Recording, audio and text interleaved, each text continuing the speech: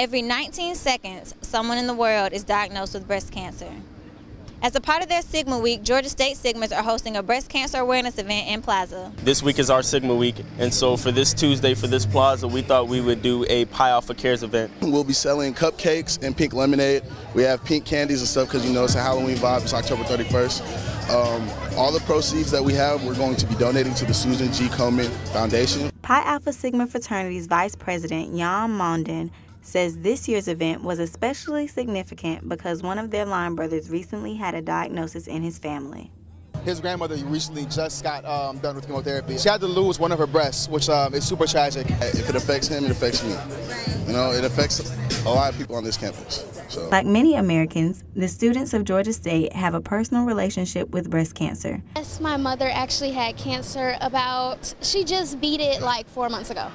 My grandmother actually had a benign tumor removed. She actually went to the doctor to get her eyesight checked, and they wanted to get a second opinion off of a lump on her breast. My grandmother and my aunt were both affected by breast cancer. I just want people to, you know, just be aware that people actually care on this campus.